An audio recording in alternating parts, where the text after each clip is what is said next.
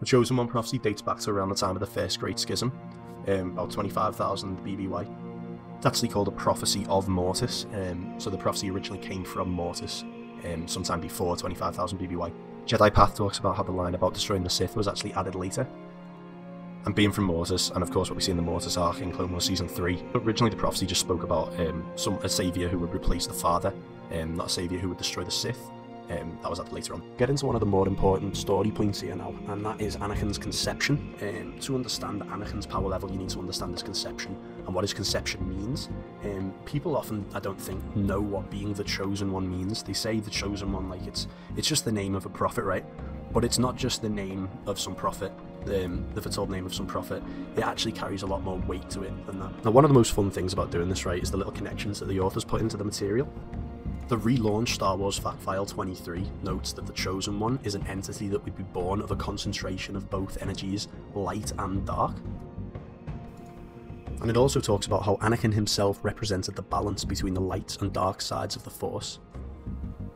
So it's like if you have red and blue mixed together, they make purple. You know, you've got dark and light, they clash together, you get balance as the result. Relaunch Fact File 23 also talks about the Valley of the Jedi and how that was created, and talks about how it was pretty much created the exact same way as Anakin.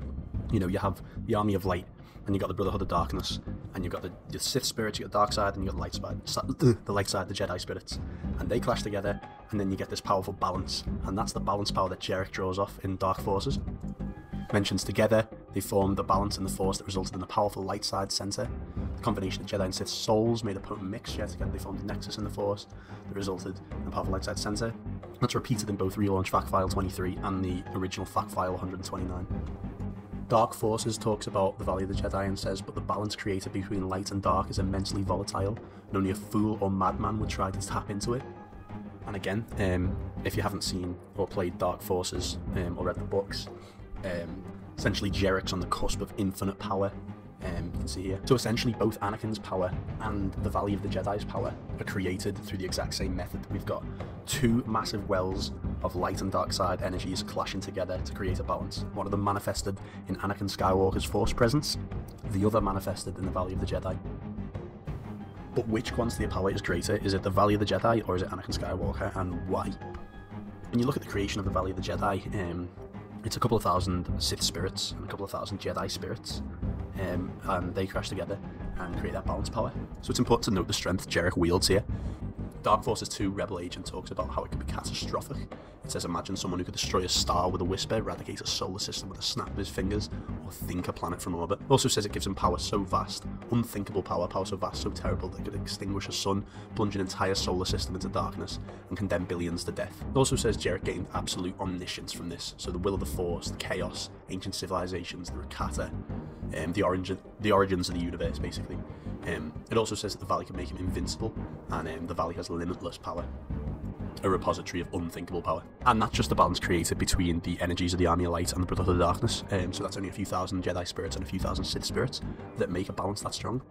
But when it comes to Anakin's power, right, in Anakin's case with this, the components are every single Jedi, every single Sith, every single living thing, the entire Force that basically results in his creation. So it's the Valley of the Jedi, same thing happening there, but on a much, much larger scale. Since we have Plagueis reaching out to every single midichlorian in existence, which results in Anakin's creation. So you're talking about, I don't know how many times, millions of times more. It's on a million times bigger scale, basically, Anakin's creation than the Valley of the Jedi is. So if you just look at the sheer power Jarek is wielding there and can wield there, and then compare that to what Anakin's power must be, that speaks for itself, really. And it's that very detail where the whole purpose of the Chosen One comes in, and you can start to see what being the Chosen One actually means. Because if Plagueis reached out to every single midichlorian in existence, it was the entire Force that basically created Anakin as the balance. So basically what Plagueis is doing there is he's reaching out to every single midichlorian from every single living thing. Starships and Vehicles talks about this, Plagueis novel talks about this, and so basically what he's doing there is he's reaching out to all of those cells and he's causing cell divisions. Drunk on newfound power then, he had attempted an even more unthinkable act, to bring into being a creation of his own. Not merely the impregnation of some hapless, mindless creature, but the birth of a forceful being. The ability to dominate death had been a step in the right direction, but it wasn't equivalent to pure creation. And so he had stretched out, indeed as if invisible, transubstantiated, to inform every being of his existence and impact all of them, munoid or insectoid, secure or dispossessed, free or enslaved, a warrior waving a banner in triumph on a battlefield, a ghost infiltrating a dream. And the draft cut for the Revenge of the Sith script actually gives us a little information on what cell splitting actually does. And so what cell splitting actually does is it actually creates living force energy. And so of course the cell splitting from every single midichlorian that creates living force energy, and that's the energy that is manifested in Anakin Skywalker. So Sidious says the cell divisions is what created Anakin. George Lucas says in Archives that cells split to create life. He also says that the personal force is the energy field created by ourselves interacting and doing things, aka, you know, splitting, doing all different things. He also says midichlorians are like mitochondria that basically create the chemical energy that turns one cell into two cells. So, you know, he's reaching out to all them cells, creating all them cell divisions. Them cell divisions create a lot of energy, load of energy, light and dark, which obviously the concentration of that creates a balanced power, which is Anakin. So you've essentially got every single midichlorian, good ones and bad ones, duplicating, creating that light and dark energy, the concentration of which turns into balanced power in reaction to Plagueis' experiments. Because of course what happens is the Force actually rejects Plagueis, or the cells in the room start to mutate, or these midichlorians start to mutate, the Force runs away and basically says, nah, fuck this. After Plagueis starts to reach out to all life and, you know, attempt to create a godlike being, the Force essentially says, nah. So Anakin was basically the Force's counter to Plagueis' dark presence and all his mad experiments that he was doing. The Force grew silent, as if in flight from him, and many of the animals in his laboratory succumbed to horrifying diseases. He had to know if the Force had struck back again, 9 years earlier, by conceiving a human being to restore balance to the galaxy. The article Barely Tolerable Alien Henchman of the Empire Part 3 gives us a little bit of insight into Anakin's conception. It tells us what Plagueis actually did was create a zygote, because a zygote is already a fully formed being. It's already fertilized, it just needs to grow in the mother, which means Anakin's not even related to Shmi. He's just a being of pure force, every single cell in his body is a vessel for the Force, which indeed he is called in many sources like the Jedi Path and Tenebrous Way. All Shmi actually does is exactly what she says in the episode. I carried him, I gave birth, I raised him. I can't explain what happened. And essentially she had no part in the creation of Anakin whatsoever. He's a being of pure force. Let's go to the Clone Wars for a second and look at how that compares to the Wands. The Wands are embodiments of all that energy, right? All the energy of the universe flows through Mortis, and then the Wands personify that power on Mortis. So picture all the energy in the galaxy, right, as like a tapestry of strings, you know, all connected. Like picture the stars in the sky, and if you connect them with strings, that's sort of what the Force would look like.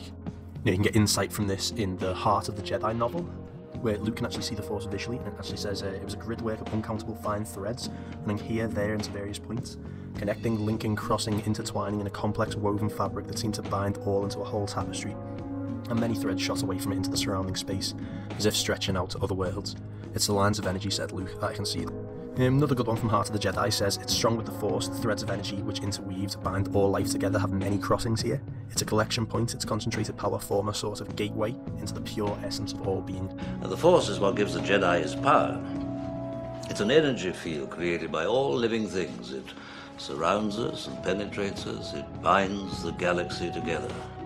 And it's a shared power, right? We're all connected, it's those threads that go between each person, each living being. It's those threads that we draw on, it's those that we get our power from, and how powerful someone is dependent entirely on, you know, their Force presence, their presence in the Force. How many crossings of threads is that? How many crossings of those threads is their Force presence? Same obviously goes for like a nexus as well. Of course, like the Heart of the Jedi is where loads of those light side threads cross. So when I say Mortis is where all the life, all the Force energy of the galaxy flows, what that basically means is Mortis is a point where every single one of those threads cross. And when I say Anakin is connected to everything, that's also what I mean. Anakin is also a place where all of those threads cross. And if you look, it's the same thing happening there on Mortis as it is with the creation of the balance at the Clash. Remember that I mentioned, you know, you've got red and blue, they mix to make purple, you've got light and dark, they mix to make balance. That's exactly what's happening on Mortis. You've got the Son, the daughter, and the father. You've got the daughter and the son's power running through the father. All their power runs through each other. It creates one big symbiotic circle. You and I are tied together, and your strength runs through me. This way, I take your power. And for the father, of course, through Mortis runs the entire Force. Same as the creation with Anakin. So the father and Anakin are almost exactly alike, and that's why Anakin is, of course, chosen to take the father's place. They're both connected to everything, both sides of the Force, the entire Force. They're both connected to it, and that's fundamentally inherent in their nature as the chosen one and as the father, which is why they're both constantly touted with being the very embodiment of the Force. Relaunch Fact File talks about this. Starships and Vehicle Collection talks about this. Talks about how the result of Plagueis' experiments would be the very embodiment of the Force, and then it talks about how Anakin is the result of Plagueis' experiments. Power isn't just about who done what and like all these different comparisons you make. Like Star Wars, the Force is a mystical binding energy field. You know, that's what it is in a Lucas context. Take away like all them video games that make it the Force a superpower. What makes one powerful is the amount of connections they have in the Force, the amount of the things they're connected to, and how closely they're connected to it. So Anakin the father, right, they're connected to everything, and that's why he's the chosen one. He's chosen to save the galaxy, because he's the only one who can, because he's the only one who has all those connections to be able to affect everything. He's connected to everything, so he affects everything. His decisions shape the galaxy, which is why we get quotes like, Hayden Christensen plays the conflicted young Jedi Anakin Skywalker, upon whose decisions rest the fate of the galaxy. You get Yoda in the Yoda Code, Hidden Yoda Code in Clone Wars Comic Magazine 7, which says, terrifies me this possibility does. If Anakin were ever to fall to the dark side, the prospects for the galaxy dire would they be?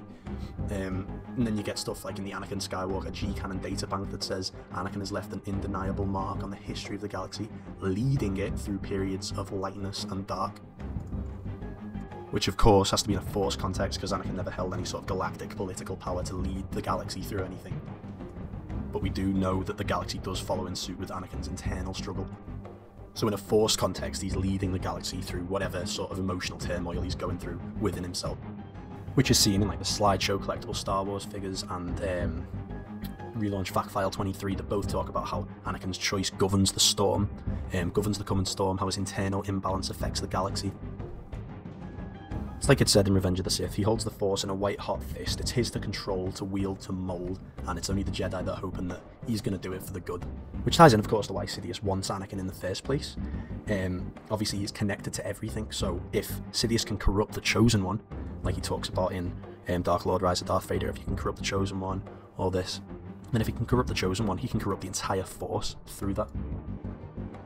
And that, of course, is why we get things in the Clone Wars, like... What do you want with Anakin Skywalker? He is the key to everything. To bring balance to the Force?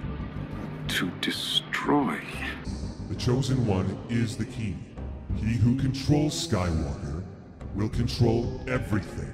As I've been saying, there's a lot deeper mechanics to everything than just saying, like, oh, Sidious wants Anakin because he's a strong Jedi. You know what I mean? There's mechanics, deep elements behind everything. Which brings me back to the Mortis feat, which I see a lot of misunderstanding around on the internet. In fact, I don't think I've seen a single person get this Mortis feat right, okay? One of the only things I actually see talked about when it comes to this Mortis feat is, ooh, Anakin's full potential, Anakin tapped into his full potential and tamed the ones, and this was like a glimpse at what he could have been.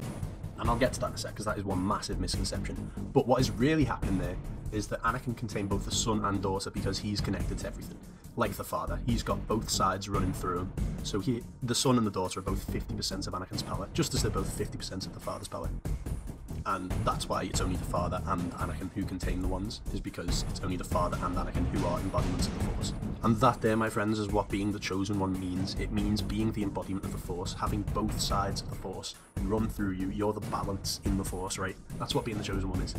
So all he needs to do is tap into that power and control it. Each the son and daughter are both 50% of Anakin's power. Or, in other terms, the father and Anakin are both twice as powerful as the son and daughter. And I don't want to hear like, ooh, if Anakin was so much more powerful than the father, if he was as powerful as the father, why is he not doing all this? And why is he not draining planets and throwing all this shit around? Because the Force doesn't exist like that. Lucas isn't going to write the Force like that. Like, he has Anakin as the embodiment of the Force, and he doesn't have him throwing around planets and jumping over, like, mountains and shit, you know what I mean? Lucas doesn't even have the father like that. In fact, the father, the embodiments of either side of the Force, which are pretty much as powerful as you could possibly get in a Lucas context, in the universe, because you are the Force. It's the ones, and they're not throwing planets around, draining all sorts of shit and jumping around and all that. You know, this is relatively grounded like the film medium. You know, it's that same universe. That's how the Force, that's the limits of the Force in a Lucas context. Like, in order to understand this fully and like for it to all make sense, you have to not look at this like a normal sort of like versus thing, like you'd look at like a wiki scaling or like anime versus. You can't look at it like that. You have to look at it from a cosmological, mythological standpoint.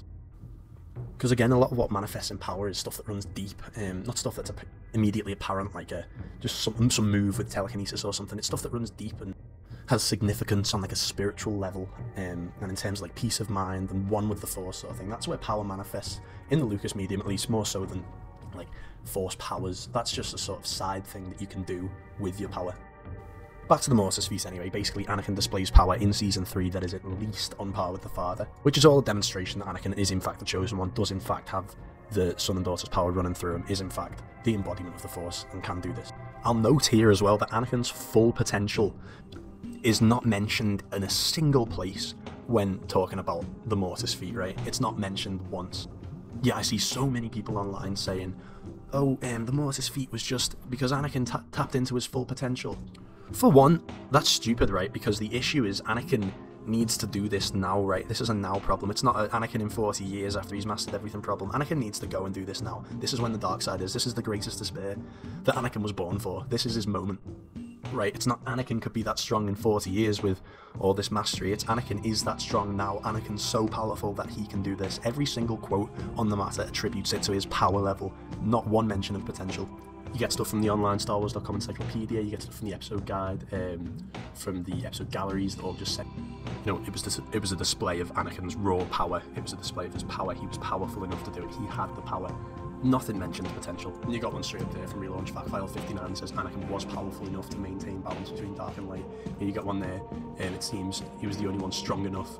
You know, it's not about potential, it's about his power now, which makes perfect sense when you actually think about it. I mean, the issue is now. This is the greatest despair. We need the Chosen One now. And it's all attributed to the power within Anakin, right? They always say that the Force within him is stronger than anyone else. You were right. The Force within him is stronger than any known Jedi. I've trained him as well as I could. It's the power within Anakin, which of course is the same. The power within him is his internal imbalance, which is the power that shapes the galaxy. So we know what people are thinking, like, oh yeah, well, if Anakin was powerful enough, then why did he have to use the Mortis Nexus? Well, if you pay close attention there, Anakin doesn't actually need to use the Mortis Nexus at all. In fact, the Father doesn't even tell him to, he doesn't even bring it up. It's Kenobi that tells Anakin to use the Mortis Nexus.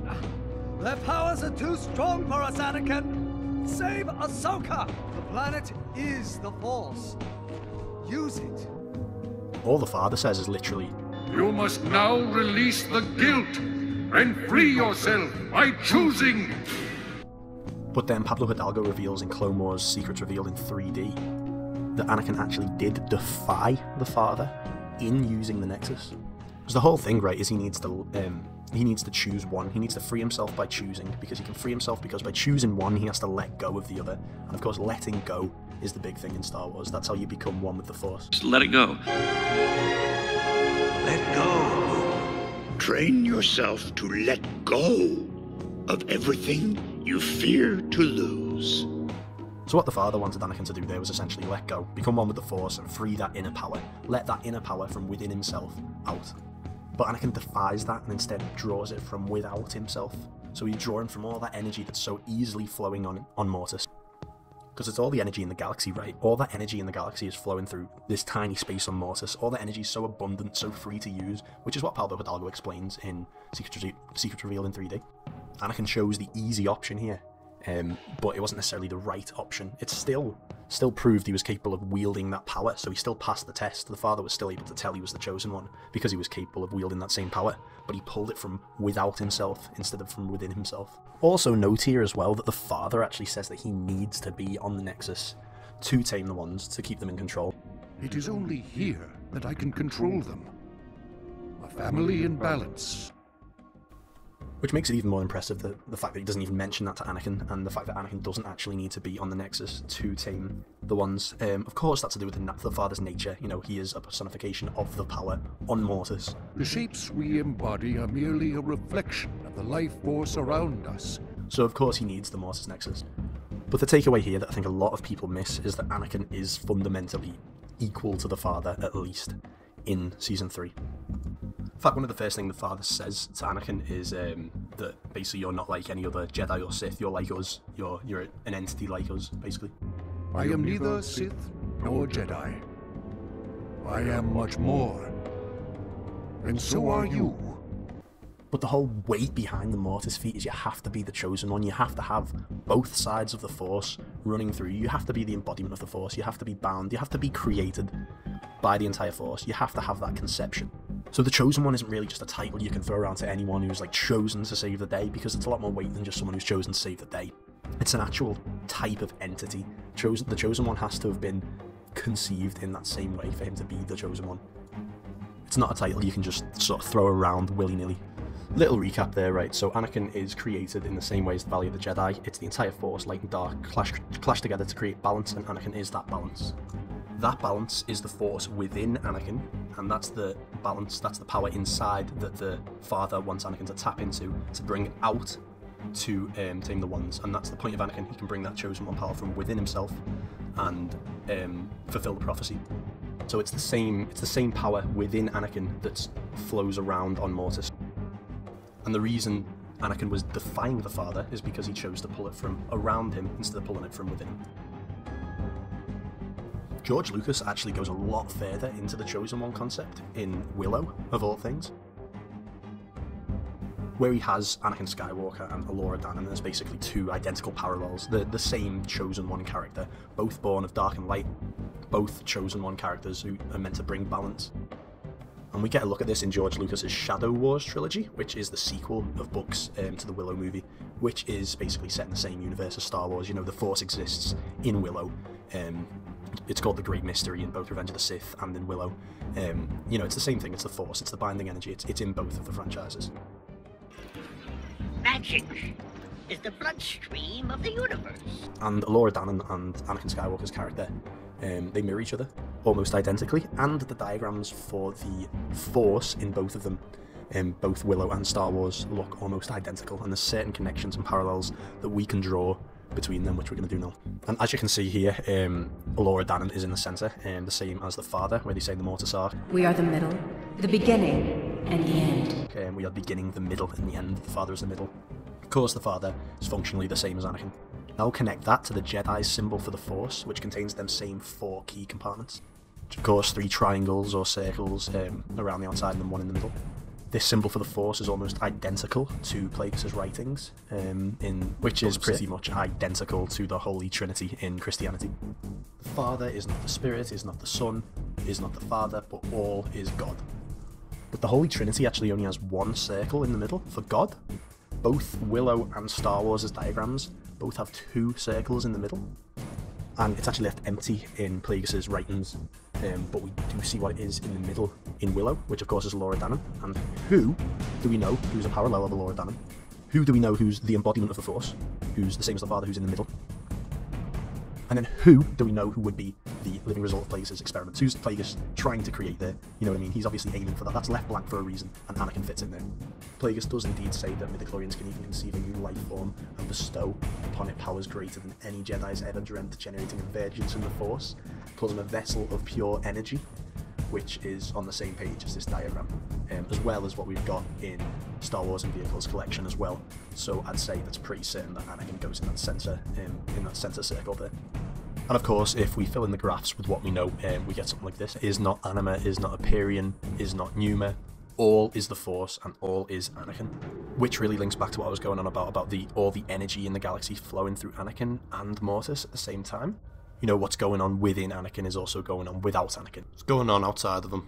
It's going on in Mortis. So Mortis is essentially an abstraction of Anakin's internal struggle. And you can see the ones as manifestations of Anakin's subconscious, sort of like angels on the shoulder sort of thing. Which is why you get stuff like in the episode gallery and in the episode itself where Anakin sees a likeness of himself in the sun. It's true what they say.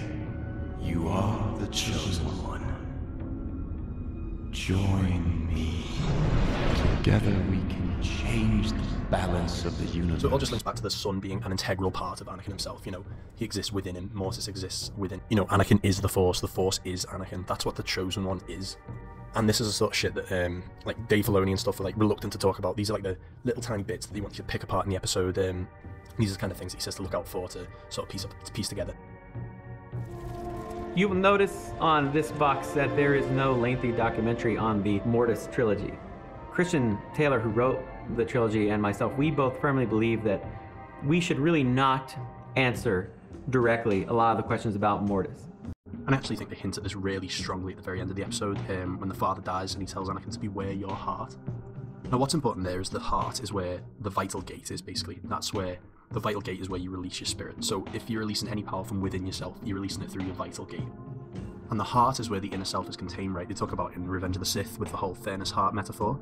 And Anakin's trying to release his fairness heart, but he's got all these firewalls of Jedi training built up around his heart, so he can't release his spirit, and it's that sort of thing that's being hinted at here. He saw lightsabers crossed at the Count's throat. Clouds lifted from his heart. Clouds of Jabim, of Argonar, of Camino, of even the Tusken camp. For the first time in too many years, he felt young as he really was. Young and free and full of light. But Palpatine's words, "Rage is your weapon," have given Anakin permission to unseal the shielding around his furnace heart, and all his fears and all his doubts shrivel in its flame. There was a thermonuclear furnace where his heart should be, and it was burning through the firewalls of his Jedi training. He held the Force in the clench of a white-hot fist. He was half Sith already, and he didn't even know it. So you've got the whole thing with Anakin's furnace heart. Then you've got the father saying that on Mortis. But beware your heart.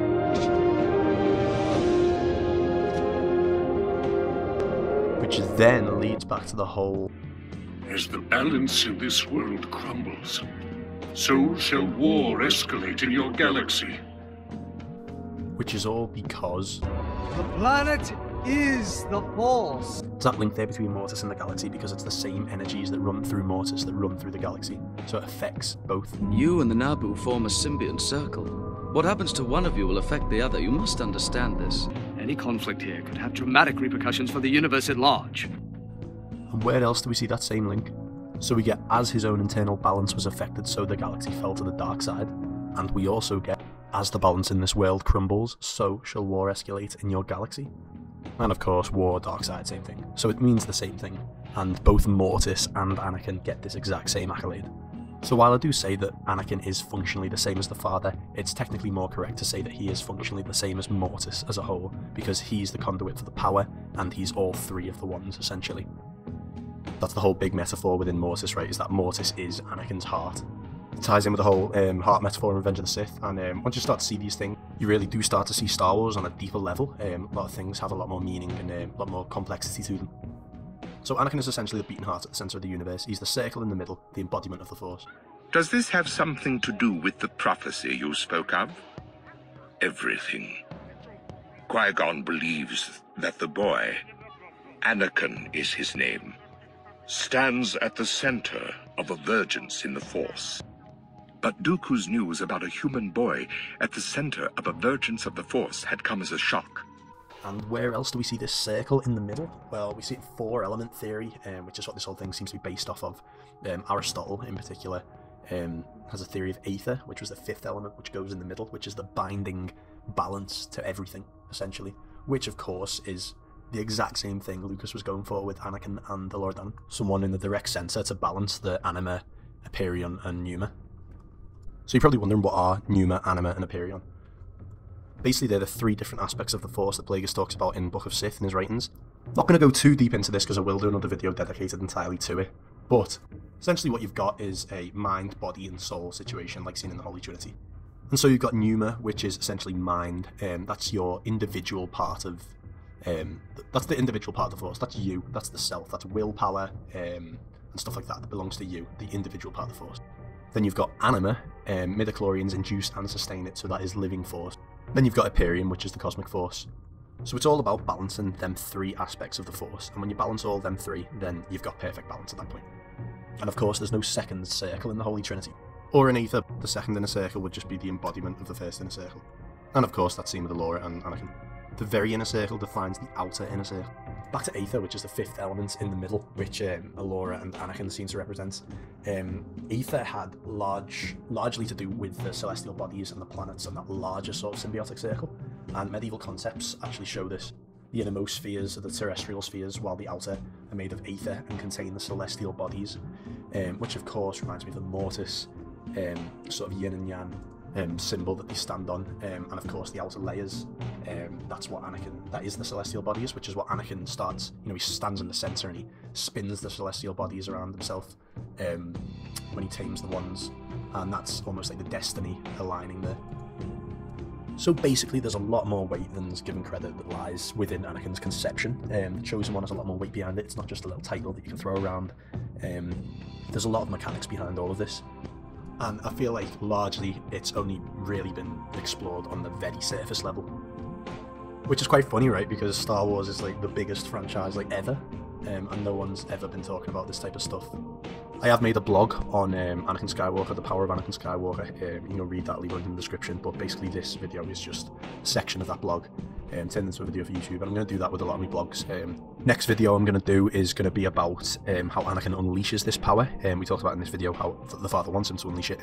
Next video we're going to talk about when he does that and how he actually does it. In the future I'm going to start doing videos on like the mechanics of the Force and maybe some versus matchups and the power of certain characters and stuff like that. So yeah, if you're interested, stick around. If you're not, then don't.